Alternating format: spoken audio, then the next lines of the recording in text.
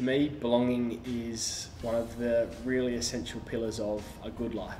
Being connected to other people and living a life in relationships.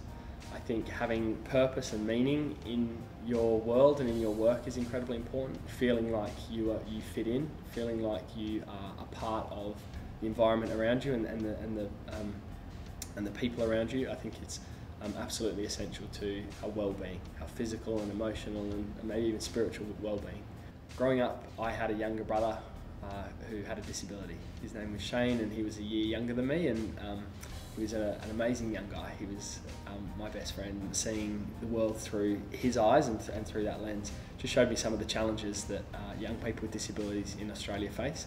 And I think that really relates to the work that we do. And this idea of a pursuit of a good life for everyone is a really powerful idea. I think so often so many of us can take for granted our ability to get out and get after the lives that we want. And for Australians with disabilities, sometimes that's not so easy. And so being able to facilitate that, to be able to bring people together to pursue a good life is a wonderful thing. Growing up in an environment where we were moving around a lot and changing schools and changing countries even, I often felt like an outsider.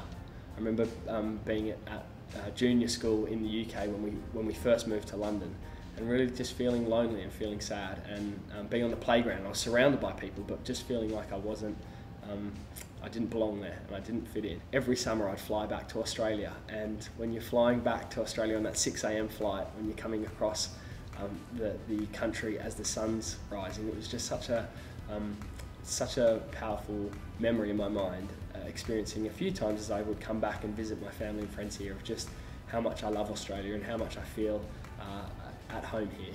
And so moving back to Australia as an adult, feeling really at home and really like I belong in this environment, I really feel like I was able to be more authentically myself, and to be able to pursue my goals and ambitions and dreams in a place where I felt like I really belonged. I think we can really take for granted when we do belong, when we do feel sort of comfortable and safe and like we're a part of the environment around us. I think it's just so essential to our well-being and to a positive outlook on life, and our ability to get out and contribute all stems from, I think, a sense of safety and belonging in our lives. I think one of the things that we don't often talk about when we think about belonging is just our own power in helping others feel like they can belong.